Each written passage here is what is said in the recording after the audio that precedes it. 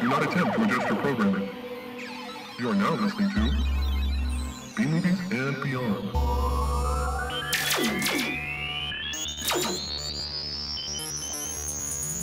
Still don't know what this is.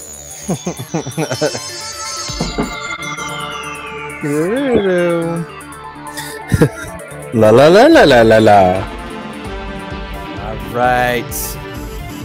Welcome in, everyone, to B Movies and Beyond, episode 291. We're getting so close to 300, buddy. Will we make it by the end of the year? What's that?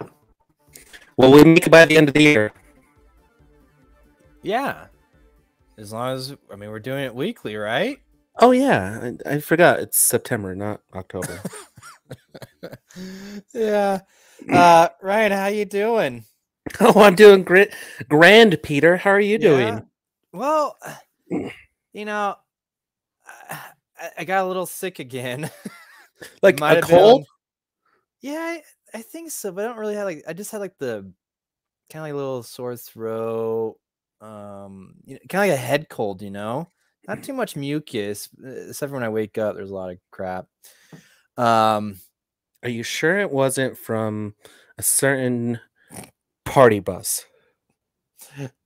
Well, that's what I was gonna say. Is that it might have had something to do with the crazy weekend that we had for Nikki and Nate's wedding.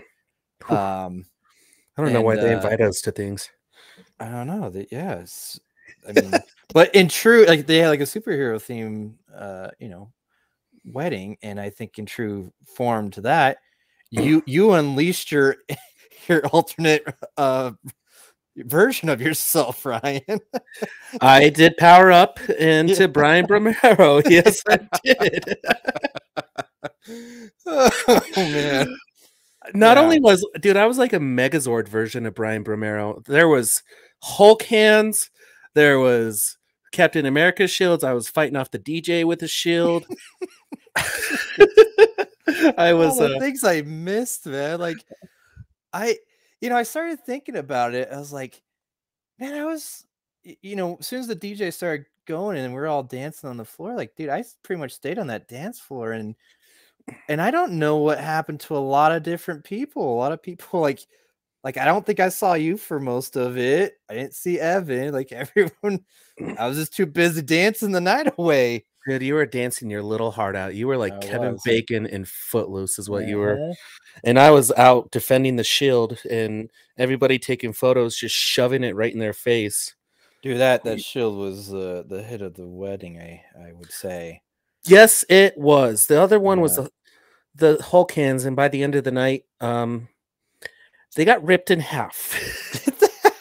Oh wow! You remember, I got out of the party bus, and I think the owner of the Hulk hands was like, "Give those back to me." I was like, "No."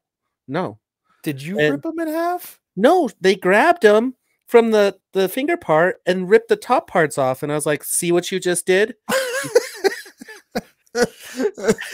Not my fault. Your fault.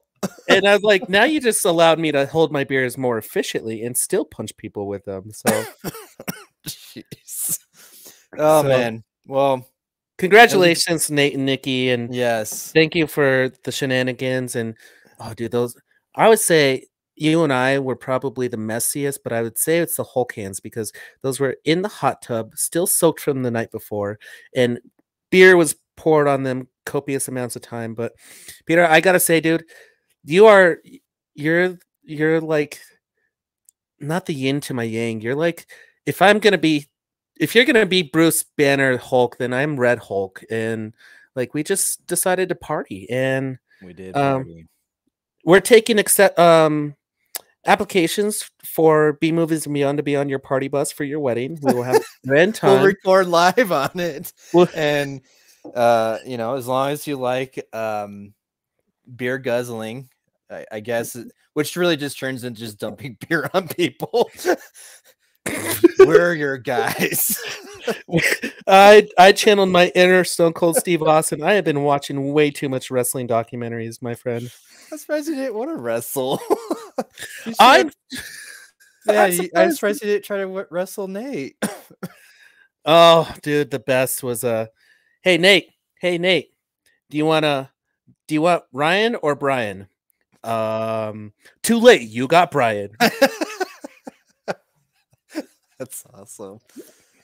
Nate told me early on in the night, because he was like, "Are you at the same level I was for my wedding?"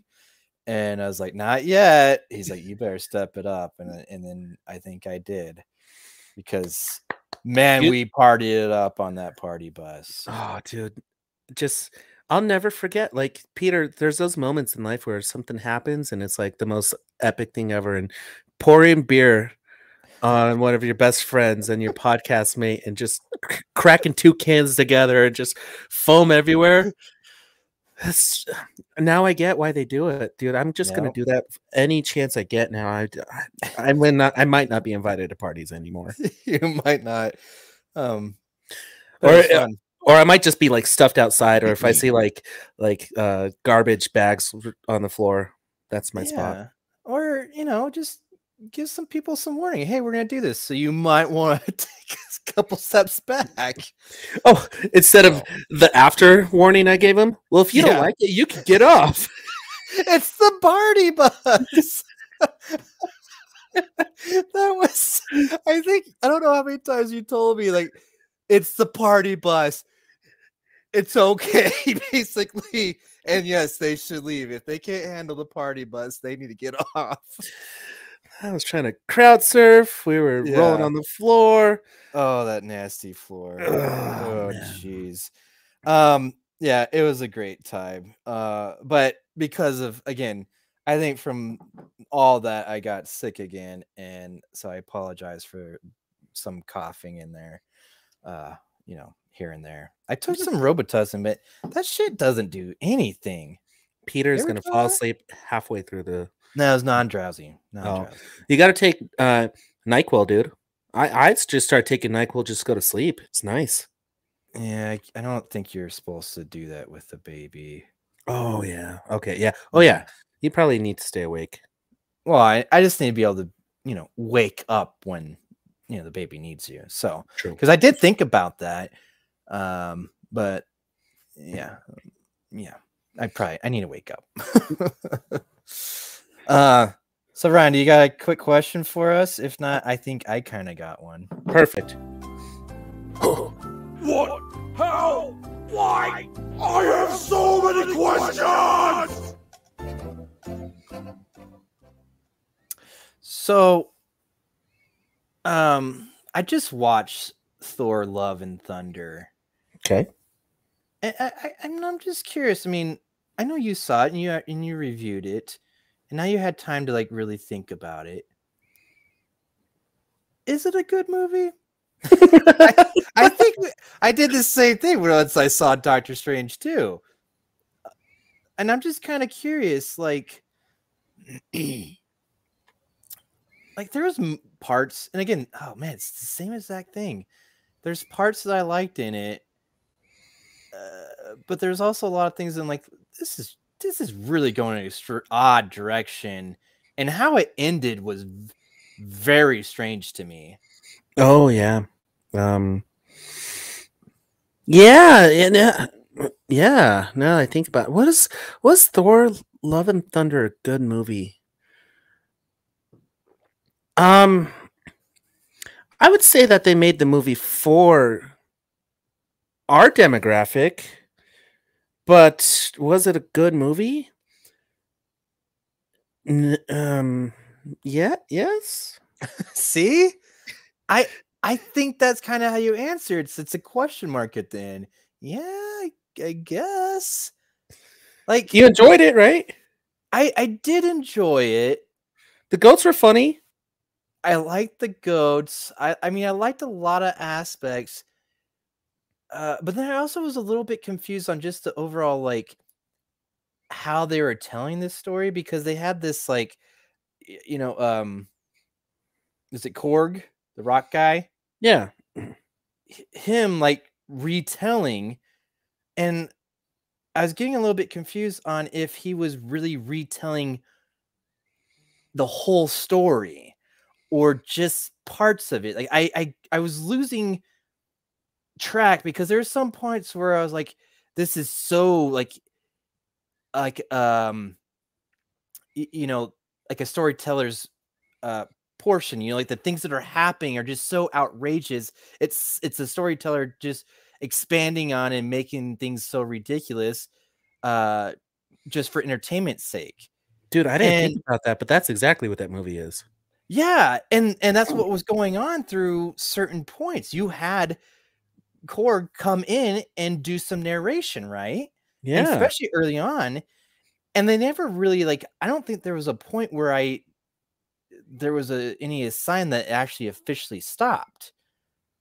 So if that's not the case, and that's just kind of how they did the whole movie, then I'm like, I kind of get why it was a little bit of a mess, and why it was and why it was so like to the extremes and almost like overly dumb in some parts, and some of the plot lines I feel weren't totally flushed out, which I don't know.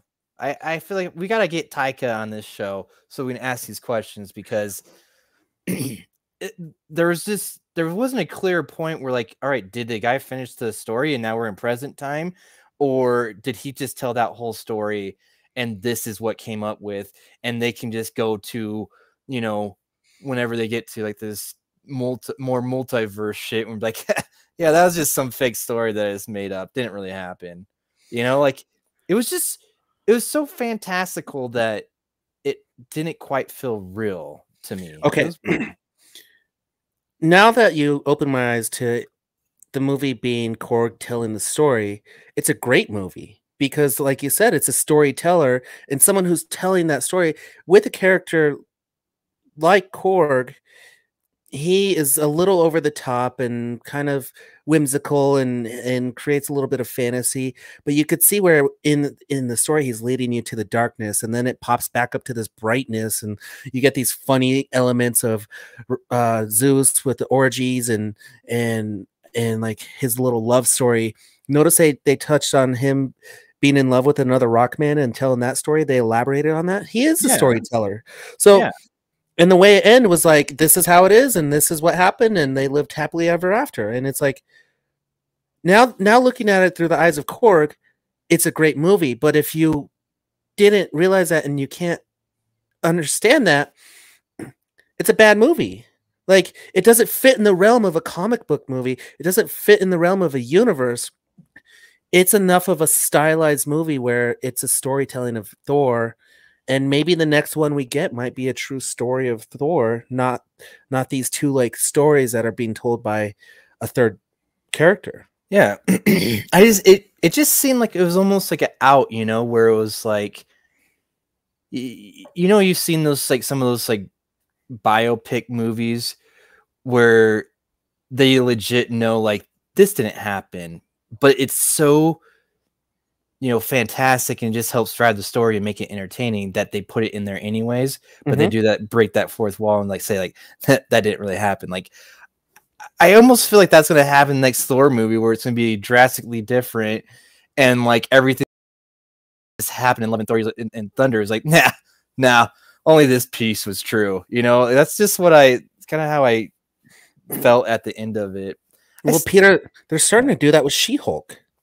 She-Hulk is starting to tell bits and pieces of the Marvel universe from a what do they call him, like city hero or something like that, where they don't fight the big villains, but they see it from that perspective, and they see these chunks and big pieces of this big universe put together. So we might be seeing some storytelling movies and some epic movies from Marvel, which I'm okay. That's a nice little breakup between the two.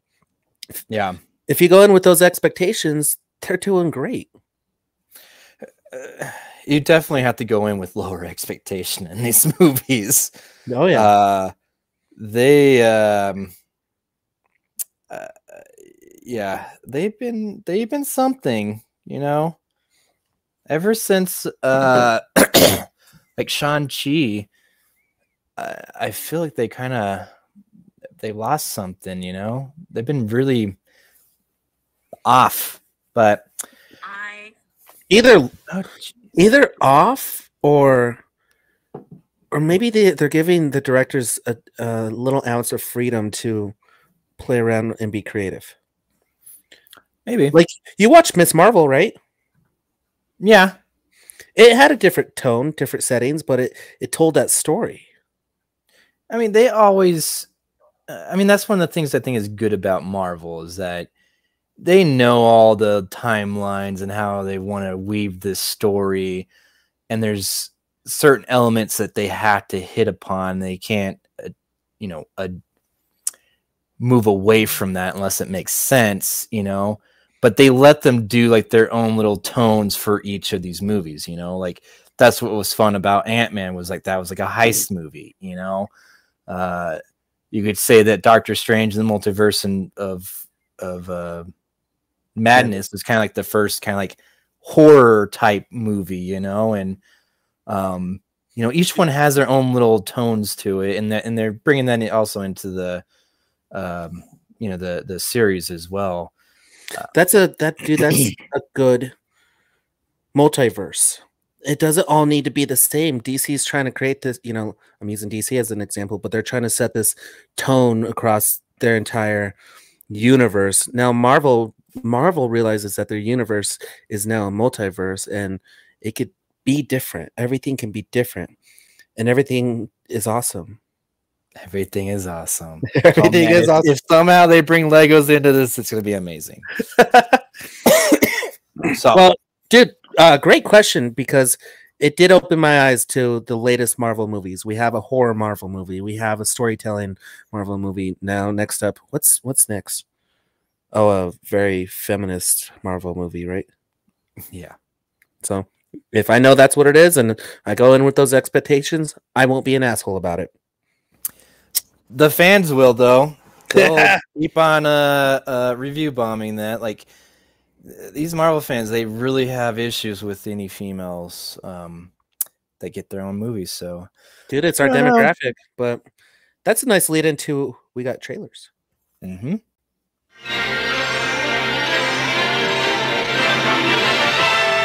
Here are some exciting coming attractions from movies and beyond.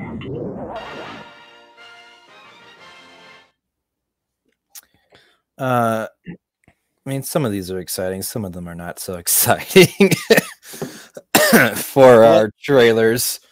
I think it goes kind of up and down. First one is Mandalorian. Mandalorian season 3. We saw the pilot in Book of Boba Fett. I haven't finished Book of Boba Fett, which now I feel like watching that trailer, like I think I missed something potentially. Yeah, that was, like I said, the other part, the later part of a Book of Boba Fett's kind of like a Mandalorian 2.5. Yeah, watch it. Just watch it.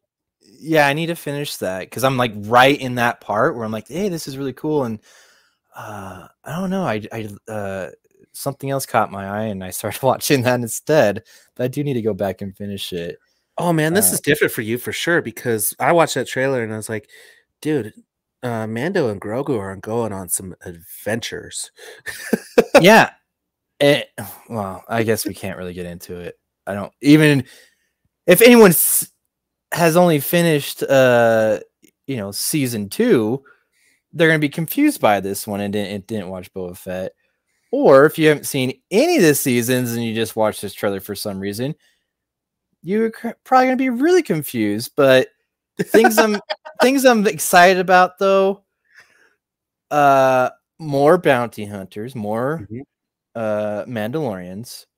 I'm curious about how that's going to happen, and especially with how the events of the last time we saw Mando, he was, I guess excommunicated. I don't know. Again, too much. I don't know. It looks. What you're telling me is Disney spoiled the shit out of the series for you if you didn't watch anything. So, like, why didn't they say like, hey, if you've seen The Mandalorian seasons 1 and 2, it's not enough. You need to go watch this. Go watch The Mandalorian 2.5. Yep. Well, I've seen it all, and I think it looks fantastic. So, Peter, catch up, and I think you'll be up to speed. Okay. Yeah, go ahead, Ryan. Next one is Tales of the Jedi. I didn't know this was coming out because D23 just unreleased. They released a shit ton of Star Wars content for us, which we were asking for. Is it enough to catch up with Marvel? No, but this is a Clone Wars 6-part series, right? There's going to be 6 episodes, miniseries about Ahsoka. Well, I don't think all of it. Definitely not all of it. It's from the creators of the Bad Batch, the Clone Wars, all that, and it's, I think, 6 short stories, which, when I watched this trailer, it reminded me of Diabolical for The Boys, where you can just take little elements that were, that you want to expand upon from Star Wars. Like there's like a Ahsoka short in there where you kind of see where she comes from, like Count Dooku, yeah, he's in there. Like it looked really cool and kind of interesting to see these characters, in some short stories, in a new light, basically. So I'm totally on board. I can't wait for that. Which I've started long time ago to watch all the Clone Wars, and I'm like, these are really good, but there's so many that I just kind of I stop and I go off to something else. And I also heard the Bad Batch is amazing. There's that animation, that team is really good. So I think Dave Filoni, dude. Dave Filoni's been part of that for a long time. So yeah, he's a good storyteller, but he's not like Korg. He's like Dave Filoni. So yeah. So that I am looking forward to, because I think that might be fun just because they're short stories. I don't have to know that much, Bing. Yeah. Or bingo, bango. Whatever. But that's what will keep me interested in this, because they're short stories and I don't have this. I have this to play around with, not this or this. Yeah. I don't have absolutely. I can do this, not this. Yeah. I think the viewers got what you're putting down. And the listeners too. I'm sure. Hey, I want to save this one for last because I want to talk about this one since it goes with D23. And apparently I'm supposed to watch Pinocchio, but the Little Mermaid just released the first live action trailer. And I saw some iconic scenes. I saw underwater, and then we saw Ariel. What are your thoughts? Not necessary. My wife and I watched this, I think, that drunken night. I'm pretty sure it was the end of that drunken night where she was like, "Oh, look at this," and we put it on. We're just like, why is this? I guess she kind of sounded similar to the original, but I just don't understand why Disney has this need to recreate all these classics, but they're not putting any unique spin on them or anything. Peter, their unique spin is that she's a young black girl underwater. That's Disney. It's live action. That's the spin too. It's just, it makes no sense to me, and it's a waste of everyone's time. Quit trying to make your classics controversial. If they didn't need to point it out who the actress was, and just let it be what it is, man. I mean, if you just let this movie be what it is, have a Korg spin to it or a storytell, that's your spin, dude. You don't have to do a shot by shot, here's a recreation of the classic, but the only thing different is we have a little black girl with dreads. Disney, that's not that's not creative. What you're doing is creating unnecessary backlash and controversy. And for the record, I don't care what color my characters are in live action remakes of Disney movies, you know, for all that. And dude, people have literally blown up about, oh, well, she can't have dark skin because she's underwater. Her pigmentation doesn't matter. Shut up. Shut up. It's a freaking movie about a girl who's a mermaid, you know? Yeah. Yeah, that's the other part. She's also a mermaid. Yeah, you know? And, you know, Jeremy and I were talking about this too. And he's like, why do you think they did that? I said, well, Jeremy, she has dreadlocks. He goes, does that make sense underwater? And I said, yeah.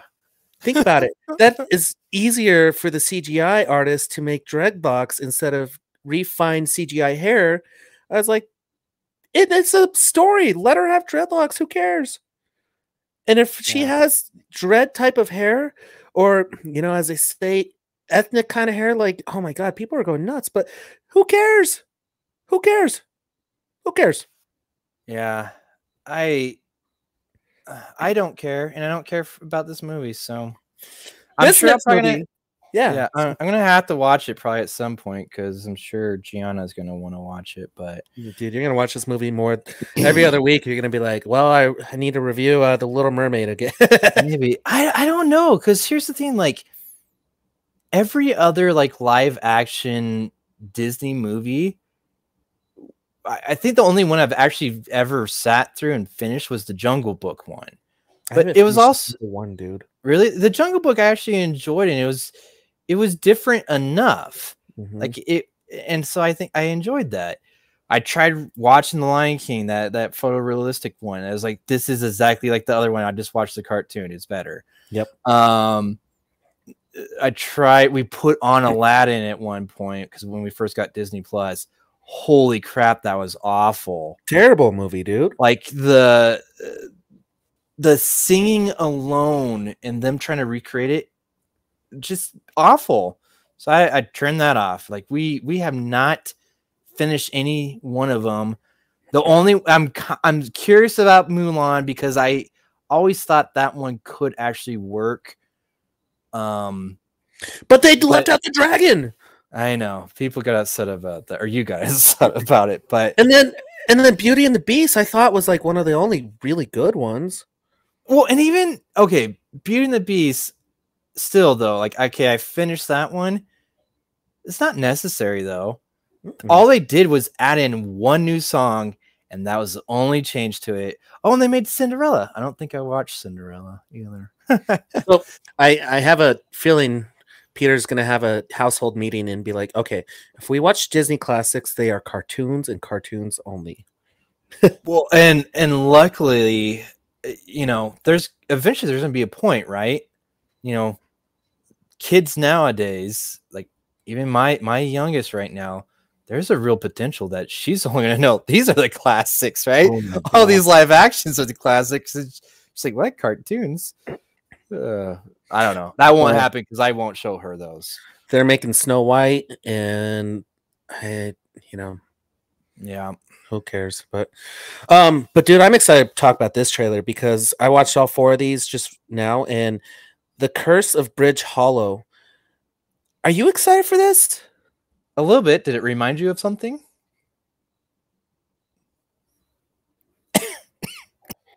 Give me a hint. I think it reminded Peter of something so bad he's choking and died over there. Sorry, looking for the mute button. Dude, okay, you had Halloween decorations coming to life. What other trailer did we just do last week? Spirit. Yes. I saw this trailer and I was like, holy shit, I think Netflix might beat him to it. You know? Peter, what? Okay, I want to get this off my chest. I think that the age of B movies is coming back. That to me is a B movie thing. We get a theme with Spirit Halloween movies, and then we get the knockoffs by all these different streaming services. We're getting the same movie, but we're getting different variants of the same movie, which are the knockoffs or the B-rated movies. It's up. This is a whole new thing for the podcast. We get to decide which one's the A-list movie and which one's the B-list movie. That's true, but so often though, it's I feel it's the one that gets out first is usually the best one. Well, I mean, that was always. Oh no, that wasn't, because remember, Transformers would come out, but like a week later, Transmorphers would be out, or And which before. one's better? Yeah, Yeah. Transmorphers. So this is coming October 14th. When is Spirit? Let me see You if know I what? can- As you looked that up, what I like about this is, dude, this is Marlon Wayans. At the beginning of the trailer, I was like, man, are we gonna get boring Marlon Wayans? But then midway through, I was like, nope, classic scary movie, like jump Yeah. scare, frantic, trying to kill things. Marlon Wayans, Yeah. I mean, it looks like it's a family film, but I like those. I mean, especially during Halloween. Like, if you just give me a fun story where they're doing the great thing like they do like in animated like superhero shows, like Ninja Turtles, right? They always fight robots, right? And stuff like that. So that they get away with the violence. And so this, all right, we're just fighting like some stuff, decorations basically. So we get to be kind of brutal. We get to rip off arms and all that because it's fake. It doesn't matter. And you're still kid friendly. So Hey, I'm looking forward to it. me too. Did you notice some of the killer robot zombies? Were they the killer clowns from outer space? They did look very similar. Yeah, I got that vibe too. I got that vibe. Oh, The other that thing right I thought there- that Yeah. sorry, go ahead. That right there kind of sold me on the whole trailer, because Yeah. I was like, that's a killer clown. That's a killer clown. But Yeah. okay. We're getting into that time of year though where we're gonna get a lot of the various Halloween movies like this. So I'm looking forward to it. I did look up Spirit. It comes out 3 days before the Curse of Bridge Hollow, October 11th. So close Peter, enough. for the episode after those, you and I need to pick one or the other, and we review, compare, and spoil. Okay. I think we're gonna have to watch both. It'd be interesting to see which one's actually, more fun, right? I The agree. one that's just going straight to Netflix, or this one that's gonna go to the theater. So, What? Oh, the Spirit's going to theaters?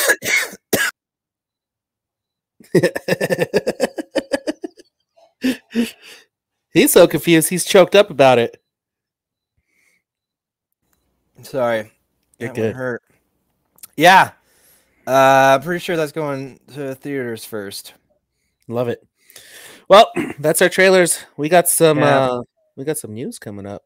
Yeah, I didn't watch this, but there is a new trailer for Willow, and I don't know. I saw enough of that first trailer from Willow that I don't need to see another one. It looks good. Yep. All right.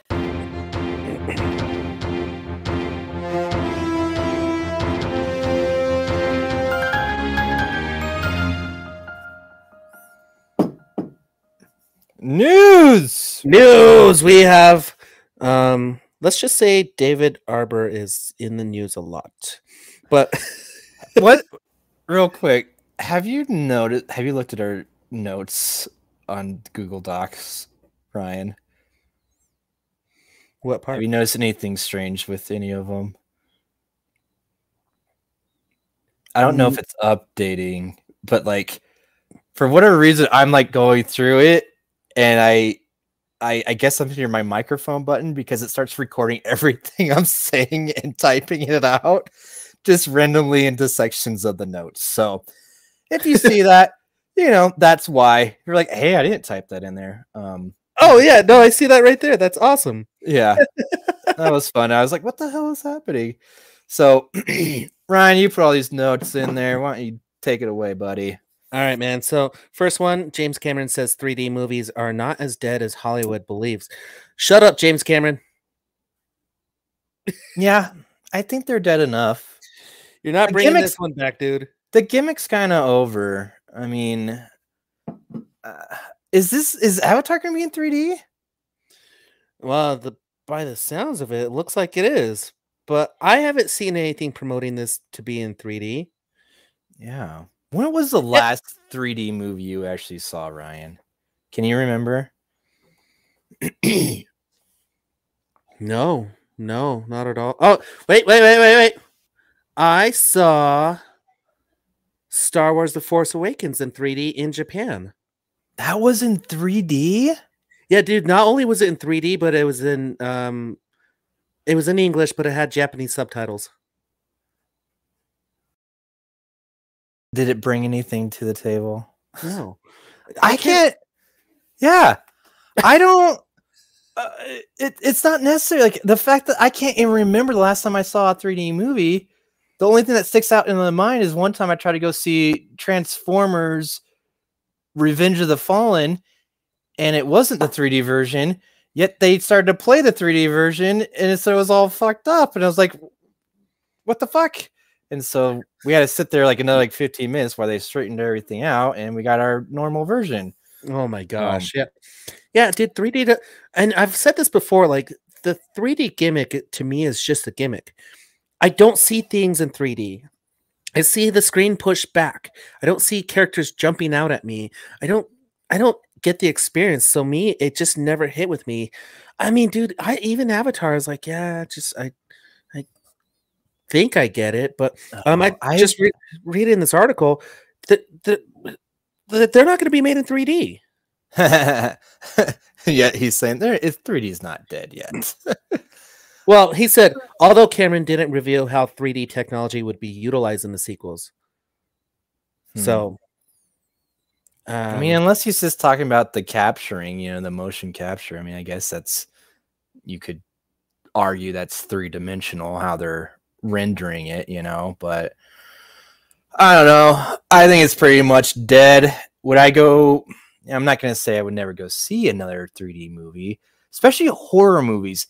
I always thought that was always fun because they would do the, stupid things, or it's the movies that understand that they're in 3D. Like, did you ever see Harold and Kumar in 3D, the Christmas movie? No, I never saw that one in 3D. Oh, like that was actually kind of fun. Again, stupid gimmick, but nonstop, just trying to throw shit at you, like they're taking advantage of the 3D gimmick. So that's what's fun. Peter, the last 3D movie ever made was Disney's Far From the Tree in November 24th of 2021. What the hell is that? Don't know. It looks like some Pixar movies, but nothing like Despicable Me, Minion Mayhem, Toy Story Toons, Party Source Rex. I don't know. Like these are all like C-rated, like made for TV movies, but not most 3D movies I feel like I've seen.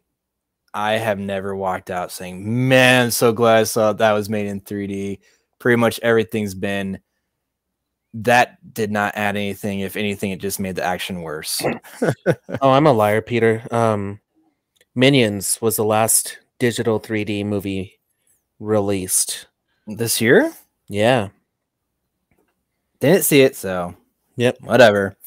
Anyway, moving on. Let's get to the David Harbour movies. We're gonna rename this segment David Harbour.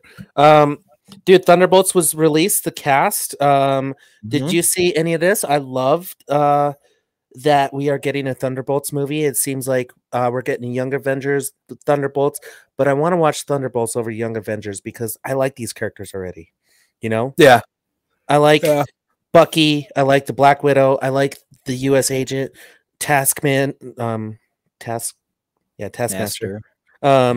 And David Harbour's character, the Soviet guy, I forgot his name. The Red Baron? No, it's not Red Baron, is it? Red Bear or something. He might be the Red Baron. Maybe. Yeah, I liked him too, though. And then I always forget her name as well, but it's Julia Louis-Dreyfus, and then you get Ghost from Ant-Man. So I think this is a good cast, dude. I think this is awesome. Valentina Allegra de Fonte. Yeah. And Red Guardian. That's the two. Red Guardian, not Red Baron. Red Bear. Yeah, Red Bear. Yeah, I like the casting. I'm looking forward to it. That's gonna be fun. More David Harbour news, and this is strange, but Gran Turismo movie cast David Harbour in starring roles. So they're making a movie about a car simulation game where there's barely any humans and it's all cars. I hope it's just him simulating. He's in the simulator. Yeah, I hope he's just like played PlayStation. Yeah, yeah. I don't know. Yeah, some of these ideas, it's just so weird. It's like The Last of Us, like that's coming out, and all of us are like, "What's going on with that? That's weird." Yeah, I don't know. Get new ideas, guys. Get new ideas. Like Stranger Things, David Harbour is an ass-kicking Santa in the first Violent Night poster. Is it supposed to be Violent Night? Or is it supposed to be like when I read that, I thought it was supposed to be like Silent Night. Stranger Things, David Harbour is a ruthless Kris Kringle in the first poster for Universal Pictures' upcoming action comedy film, Violent Night. Okay. Well, I am totally on board with that because this reminds me of Silent Night, and that's a lot of fun, especially the second one. Was that the one with Goldberg? No, that was Santa Sleighs, right? Yeah. That's good. I mean, I love it. I love when they get violent and they put it into the holiday season. Perfect. It's just an extension of, which is weird. Think about it. We're getting more family-friendly Halloween movies, but we're getting more violent Christmas movies. That is weird. That is interesting because Halloween is supposed to be violent, so they want to go family-friendly to make not scare the kids. And Christmas is supposed to be lighthearted, and there's enough lighthearted films that then you go violent. It's great. I like it. Switch it up. That's good storytelling right there. Does it say when this is coming out? Do we know that? Let's see. It says only in theaters December 2nd. It's a theater movie. Yeah, as well as it should be. But like, we're thinking like this year, huh? Yeah. That's awesome. I like these little surprises, that just come out of nowhere. I had no idea this was a thing. Dude, Tommy Wirkola, Dead Snow, directed the upcoming film, which was written by Patrick Casey and Josh Miller from Sonic the Hedgehog. And it's under the 87 North banner, which is they made that movie Nobody with Bob Odenkirk, which I loved. Dude, this is gonna be great. We're gonna have a fantastic holiday season of movies, Peter. Yeah, I think so.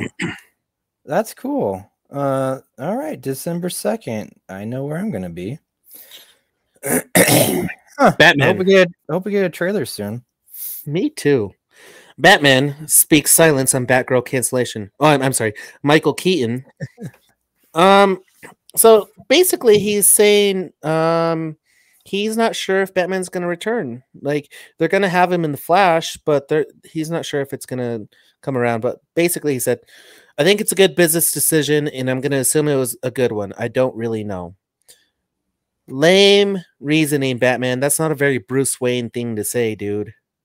Well, it is a business decision. I don't know. It's just they need to make a Batman, dude. And I don't know why they're trying to make movies about his belt or Alfred. Those are good movies. Did you ever watch that Teen Titans where like Robin's ready for his movie and they're like doing everything else besides him? Yeah, the belt, the Batmobile. Yeah, that's fantastic. I want to see Batman, dude. I know. And everything I hear is that Batgirl's actually like it was coming along nicely, and even some early test screenings were saying it was good, but I don't know. That's just it's a weird deal, but that's Warner Brothers now. They're just weird. I mean, they've always been weird, but don't get it. Yeah. This last one's interesting. People are starting to find merch for a lot of upcoming Marvel and Sony movies. Some people were showing some merch from In the Spider-Verse or Return the Spider-Verse or Cross the Spider-Verse. The Spider-Verse. Yeah. But this one I'm excited about was See It. Leaked merch potentially reveals first look at live action MODO. Your body, what's up? As long as we're doing it weekly, right? Yeah, yeah. You know. Oh wait, That was what I said. Yeah. I wonder if the link still works. Does the link still work? yeah, the link works. Check Nice. a look at this merch of in this photo of MODOK. If anybody doesn't know who MODOK is, he's a giant head, and dude, like in his TV series, he's Patton Oswalt, and like when you see this character, he's Patton Oswalt. But on this merch, they kind of MCU'd him up, and I think they found a good way to balance it out instead of putting a giant CGI face on a weird alien-looking character like Krang, you know? Yeah. I don't know. I think it's a pretty cool picture. Oh yeah, look at that. Yeah. Breaking news. Yep. The fact if that's accurate, it's really true. I guess there's some kind of confirmation that it might be authentic, but we'll see. I'm getting really excited for that one just because of the fact that they keep on saying it's something that it's just so out of this world and so different from all the other Ant-Man movies that I'm really looking forward to that one, but I'm also trying to keep my expectations low because everything else has really sucked since, this phase 5, right? Phase 5? We're going to be in phase 5. Oh, okay, so phase 4, not so hot. Hopefully phase 5 is fantastic. Yeah, phase 5 looks to be shaping up pretty good. If Michael Pena is Luis in narrating Ant-Man Quantumania, would you be okay with that? Yeah, I would be. It'd be fun. It'd be a really quick movie, wouldn't it? Yeah, it would be. Just oh, nice. Speak about real quick. You ready? Mm-hmm. You do it. Do we got to talk about it yet? What? No. Oh, I was gonna tell you how clean my. You need to tell them about our podcast. How clean our podcast is. You need to whenever you shower, you need to get your phone up in the ledge and just play B Movies and Beyond, and we'll get squeaky clean with you. We'll lather you up with awesome news, some trailers, some things to recommend. And usually our podcasts are about an hour and a half, sometimes 2 to 3 hours. So if you like long showers, just continue listening to us. Yeah. Should we invest in towels so they can dry off with us? No, we want you soaking wet. Oh, okay. Yeah. That's our next sponsor is the one who wants... Oh, B Movies and Beyond towels would be fantastic. You're a smart thinker. Thank you. You're a smart thinker. Brainstorming live. So soon enough, wear a towel, B Movies and Beyond, and support us on Twitter, Facebook, Instagram, all the podcasts, pretty much all the podcasts. B Movies and Beyond, at B Movies Beyond. And what else, Peter? YouTube.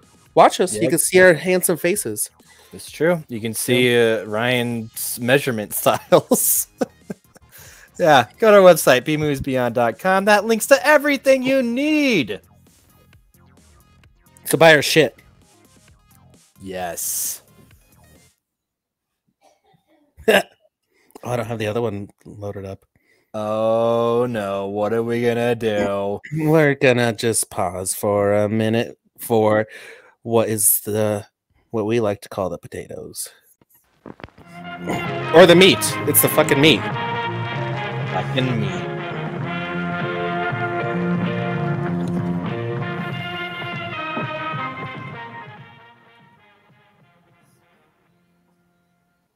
Fucking meat. Fucking meat. Oh man. Ryan, I'm gonna go first, okay? Deal. I alluded to this. I guess not really alluded, but I recommended this film last week when Aaron was on the show. Fall, And I guess I did allude to it that I might review it in the future. Well, the future is now. I know. And I'm going to review Fall, starring Jeffrey Dean Morgan as the father. And then who else is in this film? I guess I should have pulled this up before I was going to start talking. Grace Caroline Curry, I think that's how you say that. She's Okay. Becky. Virginia Gardner, she's Shiloh. And that's pretty much all you need to know. And Jeffrey Dean Morgan is the dad. Are there literally 3 people in this movie? I mean, there's a couple others, but for the most part, yes, that is it. I mean, and it really is. It's Becky and Shiloh. That is majority of this film. You have a couple random just people that just kind of show up here and there for, maybe a minute or so. Besides those 2 characters, the next person that probably has the most screen time is Jeffrey Dean Morgan.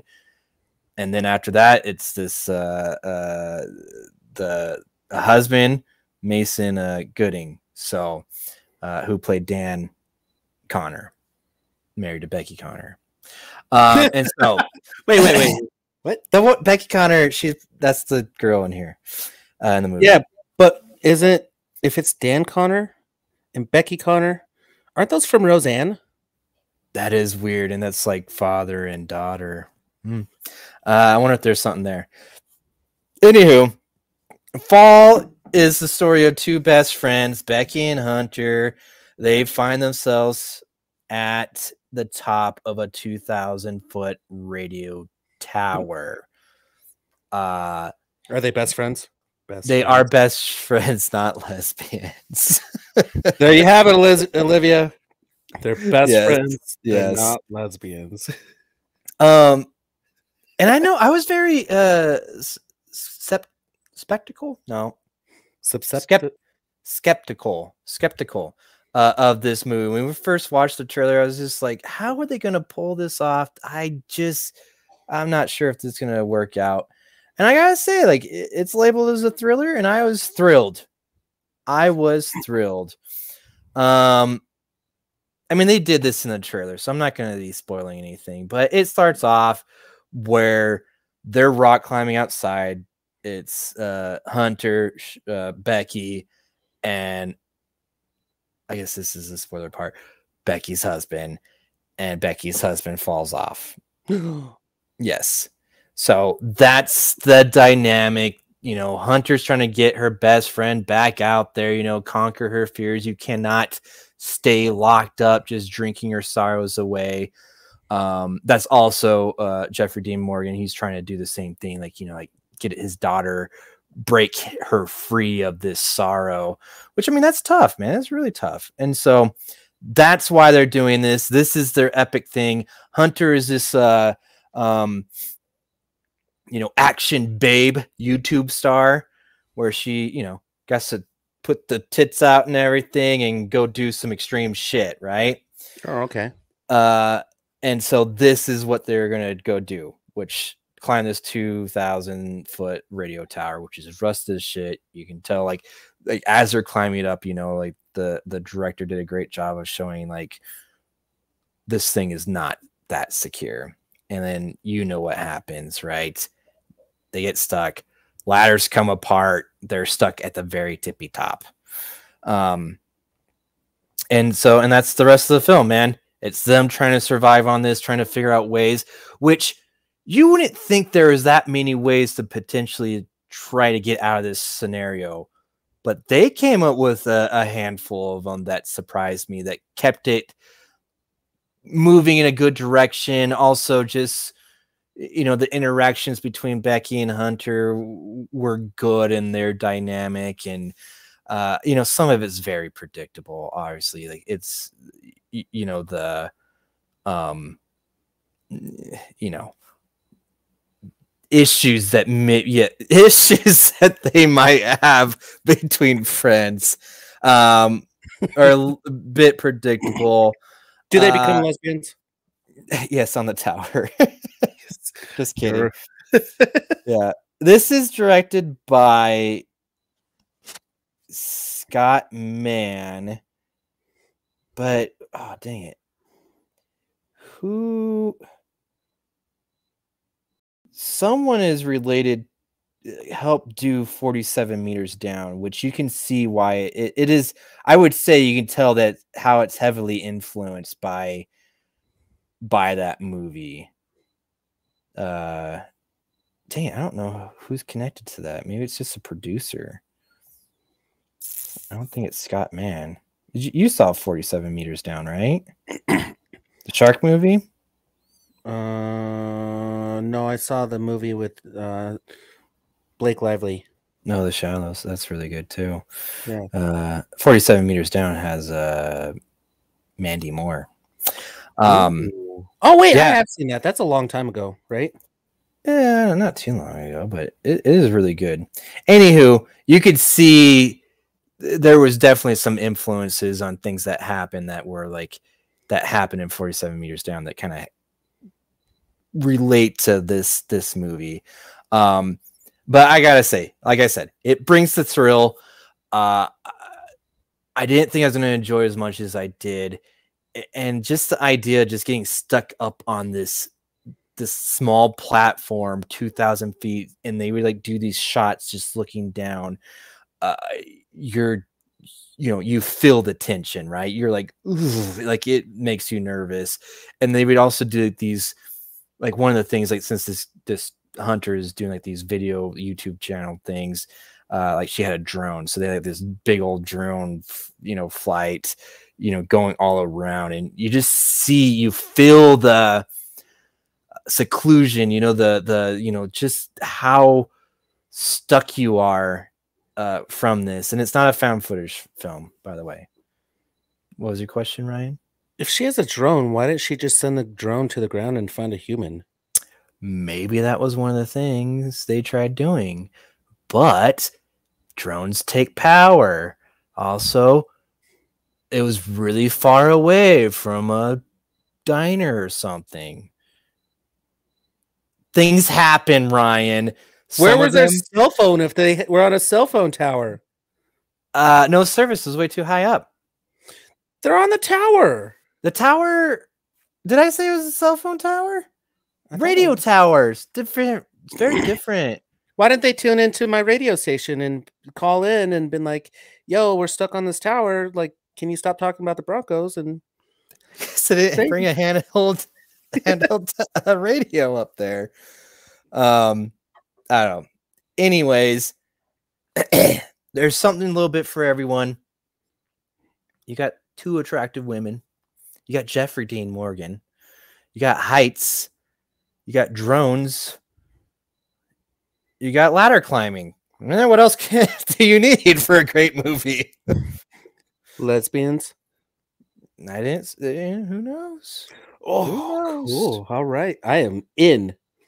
Yeah. So is it a long movie? Like, I can't imagine them being up there for. No. And you know what? It actually probably is a little bit longer than what it needs to be, like hour and 47 minutes. So not too terribly long. And I think that's just because there was one scene where I feel like, you probably could have cut this down. Like vultures. Oh, that's all I'll say. Vultures. Oh, why didn't they grab the vulture's legs and fly down with them? The one thing they didn't try. Oh man, I would have grabbed. Yeah, like I think the vulture could hold your weight, right? Maybe. Yeah. I don't know. I do have one question. I don't know. Maybe this is giving out too much. But is this a thing? Do you think you can unscrew a light bulb and then stick like the end of your plug to something and get power from that? The inside of where the light bulb goes. Like I know that like there's got to be something, but could you actually make a full connection to actually get power? Yeah, you can, because if you think about like a light bulb socket, like here's the round part. The edge is the positive part, and then the center point is the negative. So when you or like the So ground, you could do the prongs and set it up so you're doing the full connection, huh? Mhm. That was one of the things that I was like, I'm not too sure if this is accurate or not, but I'll go with it. So that's fall. You can were they trying to charge the drone with it? Okay. It is out there to buy VOD, so I recommend it. I just like last week, I still recommend it, and it's a fun watch. If you liked 47 Meters Down, I think you'll like this. Yeah, you'll like it. There you go. Yeah, it's good. What do you got, Ryan? Well, I'm getting a lot of news about this movie, so I do want to eventually see it. And if it's not too long, I wouldn't mind stopping watching wrestling documentaries to watch this movie. Yeah, I think you could probably, put in a quick hour 47 in there in between. All right, your wrestling. I want to review Day Shift. All right, I watched this. This is the other movie I watched. We didn't. Both you or I didn't review this because Aaron was on the show and he didn't want us to. Out of respect, we gave him respect, and then in return, we didn't spoil bodies for you. Thank you. You're welcome. I have not seen, which is fantastic. Still, I mean, bodies still has me thinking. But Day Shift is it's aware of what it is. Mm-hmm. The directors finally know, like they're what, the director of John Wick or the team that brought you John Wick. Yeah. But it's a movie about Jamie Foxx, who is you find out right away he's a vampire hunter, and they collect vampires' teeth for money, and there's like this what's the word? Union. Thank you. The union. And you get paid more for being in the union, but you can't break any of the rules or the code or anything. Well, you find out early that he has, and they won't let him back in there. But he's down on his luck, and he's trying to get back with see his baby girl and get some money because his current wife is divorcing him, splitting up, and moving across country and trying to sell the house, right? Mm-hmm. So that's his motivation. So he teams with freaking Snoop Dogg, and Snoop Dogg gets him back in the union, but everybody in the union is trying to be against him. So I forgot the director's name, but the director of the union, or the main guy, was basically like, yeah, you could be back. We're going to give you a trial run. And he sets him up for failure. And his failure is Dave Franco. Yeah. Well, and also puts him on the day shift and it's not as profitable as the night shift. Yeah. So the good vampires come out at night. And what I like about this movie is you get a variation of vampires. You get like fresh vampires or vampires that have been vampires for X amount of time, and they become more valuable. So it adds to the hunting element of the movie.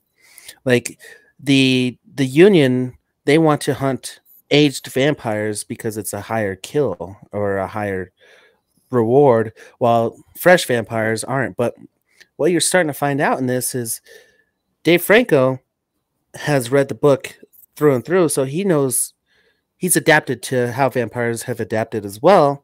Meanwhile, we're starting to find out there's hybrid vampires, and they're starting to blend with each other and work with each other and whatnot. But did we ever figure out the motive behind the vampires? Yeah. They just want the land back, basically. Oh yeah, they were trying to buy land. Yeah. And try and control more of.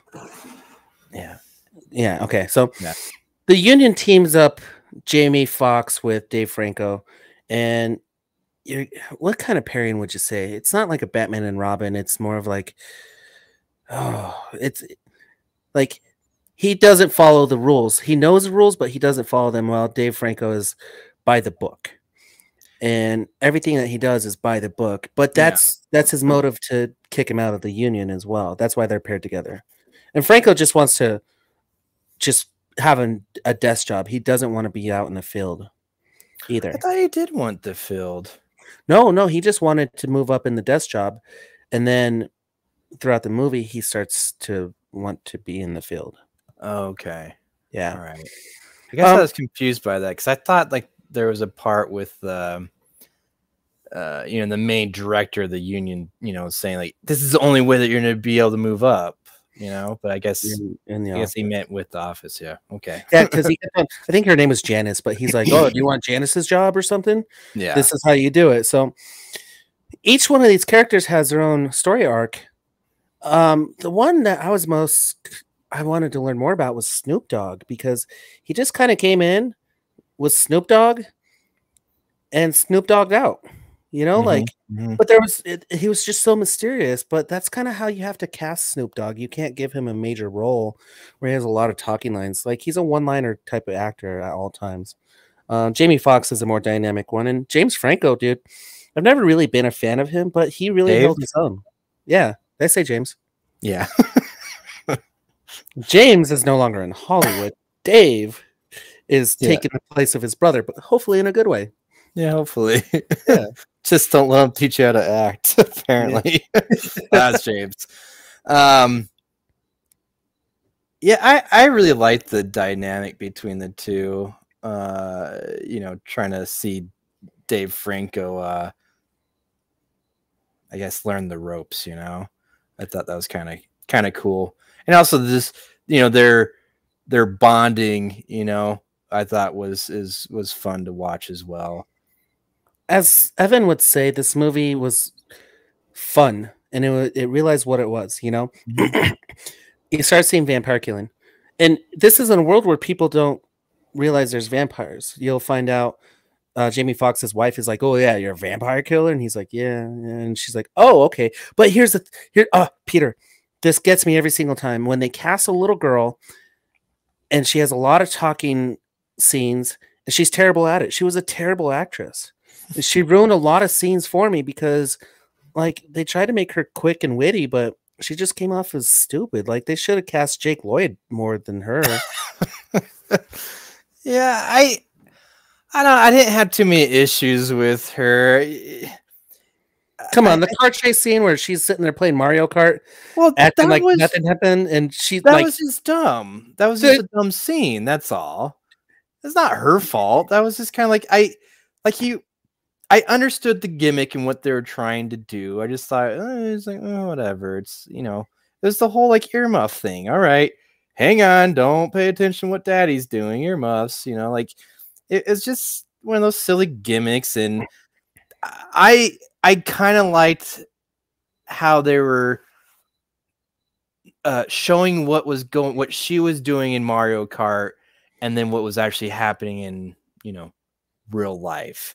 It was almost very similar, which I thought that part was amusing, and I thought the way they shot that and edit together was entertaining. But yes, just her not being totally oblivious to like what is going on around here. Yeah, that's the dumbest thing ever. It was silly. Well, that leads me to the point of this movie. Again, it's self-aware of itself, and it was silly. It was over the top action, vampires pulling teeth, chopping off heads, reanimation, lots of vomit, lots of blood, black blood, lots of John Wick style kills, but we're just over the top. The one thing I'll say is if they're going to make a John Wick 4 and it's going to be anything like this, I'm out on John Wick. Like, this doesn't translate to the John Wick world. And 3 was kind of over the top, but if they get to the point where it's day shift, then I'm out. So you're saying if they bring in vampires, you're no longer in for John Wick? Or car chase scenes with little girls with earmuffs that are playing Mario Kart. What if instead of a little girl, it's a dog playing Mario Kart? I'm in. Yeah. What are your thoughts? I mean, is there anything I didn't cover without spoiling it? No. What I would say is that you already said it. It's a fun movie. This is a fun, dumb movie. I thought the action was fantastic, and that's what I came to see with this film. I want to see some fantastic action from it, and it was a little bit over the top because of the fact of what they could do with vampires. So that was the other fun part. Like there's a whole like the middle fight scene with where they go into this house is, I think, phenomenal. Oh, with the brothers? Yeah, with the brothers. Yeah. And then the universe as well that they created. Like that was just scratching the surface, in my opinion, of this film. Like they rattle across like all these different like breeds of vampires and then like just the different levels of like this tooth is worth this much and blah blah blah. You mentioned the idea that there's a whole nother shift, a night shift. Like I would totally watch a sequel to this. That's pretty much what I'm getting at with this is like you just go in there, you get to shut off your brain and just have a really good time watching Jamie Foxx beat the shit out of some vampires while Dave Franco does some weird stuff. And you do really have to shut off your brain because there's parts where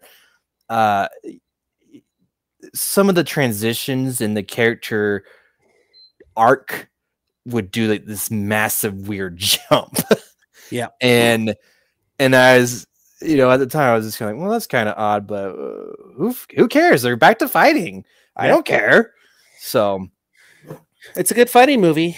And it has a lot of gun action and stabbing and like kill shots and like head just really calling Call of Duty where like stab them and they're like, oh yeah, that was a cool kill, like just stuff like that. Yeah, I mean seriously though, like I mean if they made us another movie, if they did like Day Shift 2 or Night Shift, whatever, like wouldn't you watch it? I would watch Night Shift, yeah, for sure. Yeah, I was invested enough and the things that they did with this are were enjoyable. So I'm on board if they hopefully get a chance. Like again, like just I think Netflix has gotten on a roll lately, especially this year. I feel like like the Adam Project I thought was fantastic. This movie, like I mean they all had like little issues, but for the most part, dude, I'd watch every single one of those movies in a movie theater, right? I would watch this in a movie theater. Yeah, and I would leave like satisfied. I think that's the biggest thing. I'm satisfied with these films. Even the Gray Man too, like that was something like. But again, the thing you gotta do with each of these is that you're going into a popcorn film where you just gotta shut down and just enjoy it. And they don't do anything super weird that just changes like the ending of the film. Like that was the other thing that Netflix was doing really a lot, which was weird, was that I just never felt like any of these films really ended. All these movies, they stay true from start to finish. So in the end, yeah. Yeah. Well, this one ended, but it didn't. But like, you got a satisfying ending. Like, if this didn't do well, I was satisfied with the ending of this. Yeah, absolutely. Yeah, you got a satisfying ending. So cool. Yeah. Well, I recommend it. Got 2 recommendations. It's probably our first ever on this show, dude. Well, I haven't watched Fall, but I keep on hearing good things. And dude, you gotta watch Bodies. I think I heard rumblings that it's coming out next week. So for VOD. Mm-hmm. Oh, cool. Yeah, it's kind of wondering. Like, I like that they're giving these like a short theatrical release. Give them a chance. Like, I think they deserve to be on the big screen. But people like me, I'm not able to get out to the movie theaters as much as I would like to. So A24, send Peter a private copy of Bodies. Please and thank you. Let's move on. Yes. Oh. Oh God. Oh. I'll have what she's having. I like how it just kind of gets quiet there at the end.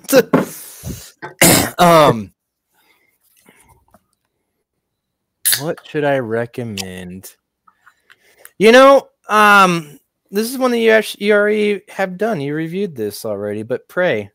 I got around to watching Prey myself this past weekend, or no, 2 weekends ago.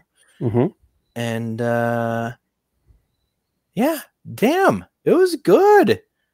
Like, it is, like, I might even say the second best Predator movie. Behind the first one, right? Yeah. Yeah, dude, it's good. Yeah. So even, yes, it's lower budget. You talked about the CGI bear and stuff like that, but it didn't take me out of the film at all. Like, it was good enough. I thought it took me out for a moment, but then it just got better. Yeah. And I think that worked. They got past that and they just went back to, Predator on woman action. Whoa. Watch what you said there, buddy. Yeah. So, yeah, on Hulu, I thoroughly enjoyed that. And that's another great, again, we just talked about like just so many movies that, a couple anyways, that went straight to streaming that are, dude, totally could have been in the movie theater, man. That's crazy. Yeah. We should have a sub podcast. This should have been in theaters. Yeah. Like, I don't know what's going on, but they're hitting their stride, man. They're figuring their shit out. It's people have spent almost a year and a half locked up inside their homes going stir crazy and now being creative, and people are buying into it. So thank you for buying into it. Yeah. I can't wait to see a Samurai Predator. Dude, I hope you're right and they start continuing down that, taking different eras. So again, Prey, do a free subscription to Hulu, for like 7 days. Get through that little trial and watch that. So there you go. Love it. Recommendation. Like I said, I've been watching a lot of wrestling documentaries and A&E. Like, for some weird reason, A&E decided to like double down on the history of WWE. So yeah, I was like, why not? You have a favorite one? Right now, it's WWE Evil, and it's the history behind like the villains in wrestling. And the story behind The Undertaker and Kane being the Brothers of Darkness was just so freaking cool. Are they showing like behind the scenes, like on how they develop these characters, or are they just telling you what their fictional, realities are? I guess I'm confused on what's going on. Brothers, the Undertaker and Kane one is a mix of both, because the WWE's done a really good job of hiding the Undertaker's like real life and still keeping him like this persona, and they did that for many years. Dude, I don't think I think I vaguely know who the guy was, but I remember growing up and like, who is this guy? You have no idea who this person is. He was the Undertaker. Yeah, that's all you knew. He was there to snatch your soul. They were talking about how they would do months of promos without him saying a word. Really? Yeah, like, and wrestlers talk. They love to hear themselves talk. Mm-hmm. But the Undertaker just didn't talk. All he did was walk out, do a wrestling move, and walk away. And then when they added Kane as his brother and had the whole story arc that he burned him alive in the house and came back to murder him, like, dude, this is, if you take wrestling out of the equation, this is a good storyline. Well, that's why they try to make movies. You said a keyword. Try. Yeah, try. So are those I should watch these documentaries, but like, I don't know, are these guys still alive? Like, I mean, are they getting interviewed? Yeah. Oh, that's awesome. Yeah, like, you'll see Undertaker, he's sitting down talking about how he started his career in WCW and they didn't like him and they didn't utilize his character properly. Meanwhile, WWE had this idea of a character, and they found Mark and were like, here you go, this is gonna be you. And it's just like, okay. And then, you know, Kane is, if you look up Kane's history, he's a mayor of Knoxville, Tennessee right now. What? Yeah. Wow. But in the wrestling years, they were trying to find a character that would fit him. And there was at one point where he replaced another character because they fucked up a contract or something, and then they repackaged him as the Undertaker's little brother, and like decided to just go balls out with it. You know, it's like they almost needed Manscaped to like hone him back in. Probably seems Yeah. about right. But I mean, not just Kane and the Undertaker, but like you got to see Sasha Banks is a wrestler that she's Snoop Dogg's cousin. Never knew that. Wow. So Snoop Dogg has a cousin in wrestling, you know, and it's just interesting to see. Like, you can sit back and say, yes, wrestling is fake, but when you watch this stuff, they are just, it's storytelling, and storytelling at its finest. It has its peaks and valleys, but at the end of the day, dude, they're just creating good, wholesome action with now, but good. I mean, they're just doing, at some point, they were just doing whatever they can to get ratings, you know? Yeah. And at the end of the day, that's what it's about, dude. Like, I'm amazed. I'm amazed by it. I mean, in these docu-series, I mean, more money to them. Dude, A&E is doing the docu-series. It's not like their own produced thing. It's like A&E. Like, we used to watch the history of, like, World War II on A&E, you know? Now the history of wrestling. Now, history of the Undertaker. You know? Yeah. I know there's one that you mentioned this before on the show. It's just, what was the one with like the guy is on an airplane or something, and I don't know. Like I have the YouTube like that thing like saved like in my watch later. Like I need to watch it. Do you know what I'm talking about? It's some crazy just air flight and just a crazy story of this guy on it. Oh, it wasn't Chris Jericho, but it was with Vince McMahon, and they just got wasted and started fighting on the airplane or something. Yeah, I need to watch that. the plane ride from, and that's on Dark Side of the Ring. Yeah. And yeah, and dude, the one thing that they haven't really touched on in any of these series, because it's controlled by the WWE, is the amount of drug use, steroids, basic sexual assaults. Like, it was insane. I'm not surprised. I'm not surprised by all that, because I mean, they probably thought they could get away with murder. Oh, dude, there are a bunch of alpha males who are just jacked up on cocaine and Mountain Dew, and like their days would consist of them going and practicing and staging their night, and then when they're done, they're bruised and battered, so they go to the local bars and get hammered and do it all over again every single week. Wow, it was insane. So yeah. Well, cool. I need to check that out. You have got me engaged in it. I also know someone who would watch that with you, Peter. Oh yeah. Maybe this weekend. So you're like, thanks, you know what we're doing? We're watching wrestling documentaries. That's right. Thanks everyone for listening. It's been real, and we will catch you on the flip side. Flip side.